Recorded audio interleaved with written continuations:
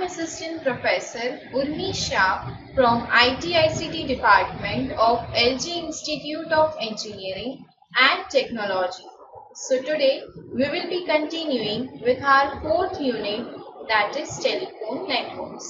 So in the previous session we have discussed regarding various types of topologies that are used for telephonic network, that is star topology, mesh topology and hierarchical structure or hierarchical network of data network that we have seen in the previous session. In today's session, we will be moving ahead with the further topics of transmission, numbering and charging plan for telephonic network. How the different types of transmission, numbering, charging plans are involved in the telephonic network that we will be seeing in this session. So basically, let's start with the first topic. The first topic deals with the transmission plan. Basically, what is a transmission plan and why there is a need of transmission plan?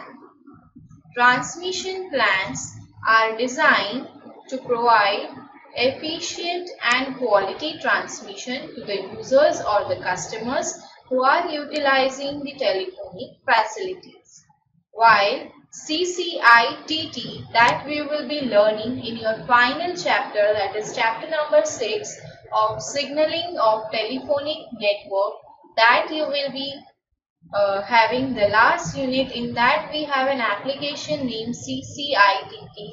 There you will be able to understand the usage of this transmission plan. Basically, CCITT has drawn certain guidelines in its recommendation. It is organizing the customer telephonic transmission plan system. It is coordinating the transmission plans for the customers or for the users whom we are providing the services. These are the maximum number of circuits to be used in an international calls has to be limited to the number 12. The next guideline is the originating and terminating international switching centers must not contain more than 4 international circuits between them. In exceptional condition, the total number of circuits may be extended to 14, but still in this case, the international circuits are limited to 4 only. So these are certain criteria or certain rules which CCITT has prepared for international transmission plans as well as for the customer who are initiating the call from our country to other countries. So this is the limitation of number of users or the number of customers who are utilizing the international services. The next thing which is included in transmission plan is ECOs. What is ECO? What is transmission loss budget? So basically in ECO, imperfect line balance in 4-wire circuit causes part of signal energy transmitted in one direction to return in another. The signal reflected to the speaker's end at the circuit is called Doppler echo and at the listener's end is called listener's echo. The other thing is regarding transmission loss budget. The transmission loss is defined as the sum of attenuation taking place during transmission. That is the transmission loss budget. The another thing regarding transmission plan is transmission loss budget. What is transmission loss budget? Basically, whenever we are transmitting the data or signal from one end to another end, there are chances of lossage of signal. Now, That lossage of signal should be in certain amount of quantity only. If more than that attenuation or signal loss is occurring, then our signal won't be retrieved back. So in that case, we have to organize the transmission loss budget. In a transmission loss budget, basically there is a telephone connection, and that telephone connection complete path includes from air path from source of voice to telephone receiver and from telephone transmitter to called subscriber's ear via telephone and switch connection between them.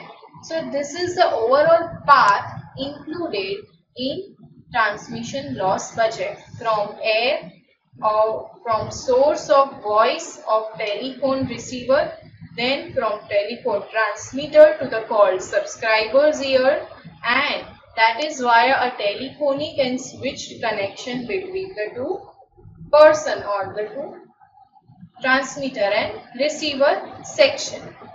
The overall attenuation of this path can be expressed in terms of its overall loudness rating in decibel, and that rating is basically measured in decibel. That is nothing but overall loudness rating.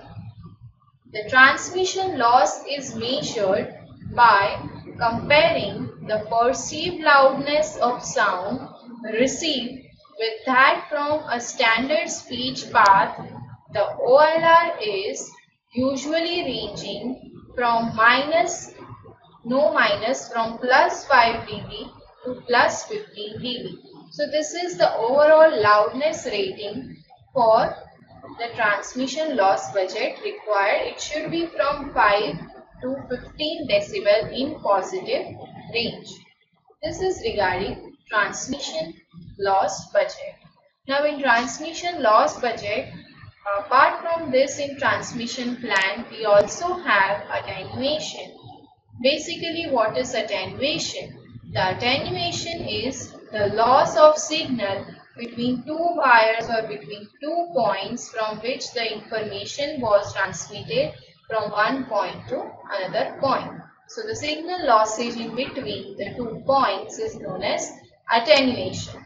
Basically, the attenuation between the 2-wire line and the 4-wire line and between both the line is 3 dB. This is the ideal case.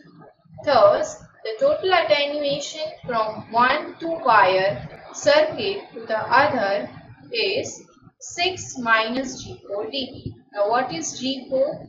G4 is the net gain of one side of the 4-wire circuit. G4 is given because this is a 4-wire circuit. The net gain coming from one side. The attenuation through the hybrid transformer from one side of the 4-wire circuit to the other is called as trans-hybrid loss.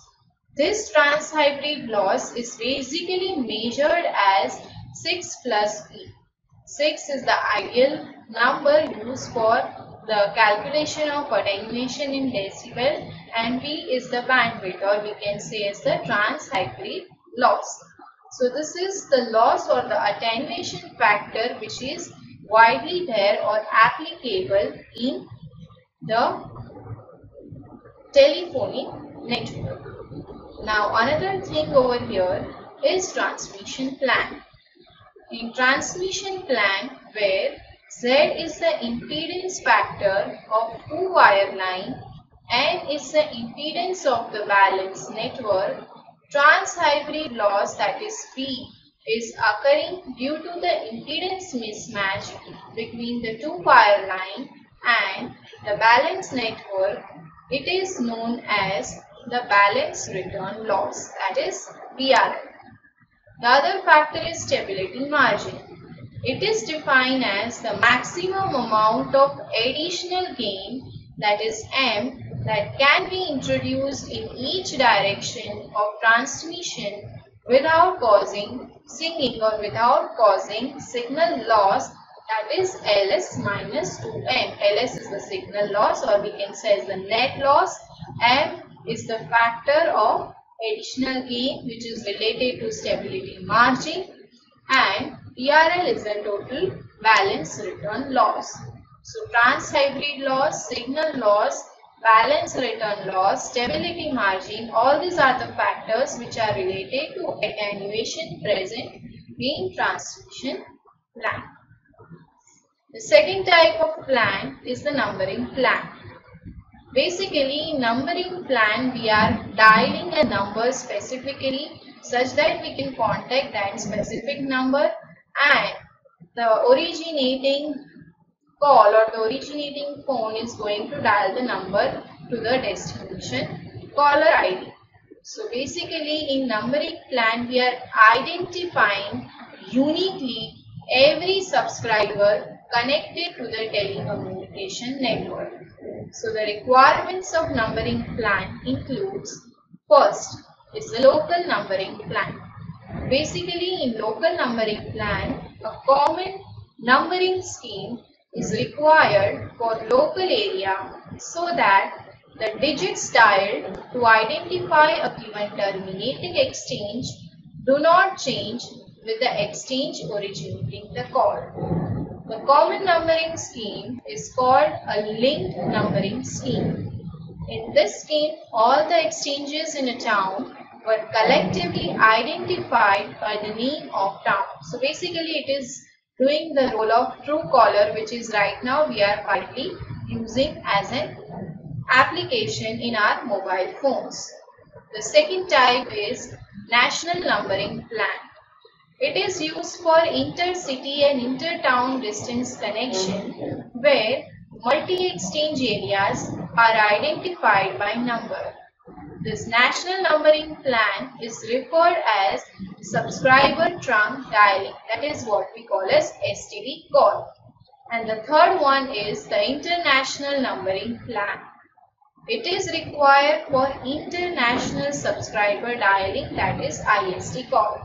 So basically local call or the local plan is used if we are in the same area, same city, while the national numbering plan is used if we are out of state, if we are in the different city, town, distance is in a long range, but it is in the same country. While ISD plans or international numbering plan is used whenever we are out of country or we are in some other country or we are in foreign countries. So that is international numbering plan. So these are the different sections of numbering plan based on the city, distance or countries. Then we have the classes of numbering plan. There are basically three types of classes of numbering plan, that is open, semi-open and closed numbering plan. Now what are these three different types? Let's see that. The first one is open numbering plan. It is basically a non-uniform numbering plan. An open numbering plan is also known as non-uniform numbering scheme, and it allows wide variation in the number of digits that is to be used to identify a subscriber within a multi-exchange area or within a country. So basically it uses a scheme which can identify the subscriber who has dialed a call is in the same area or is in the same country. The open numbering plan is also used in countries that is equipped with non-director Stroger switching system. The numbering scheme reflects an exact image of the network structure.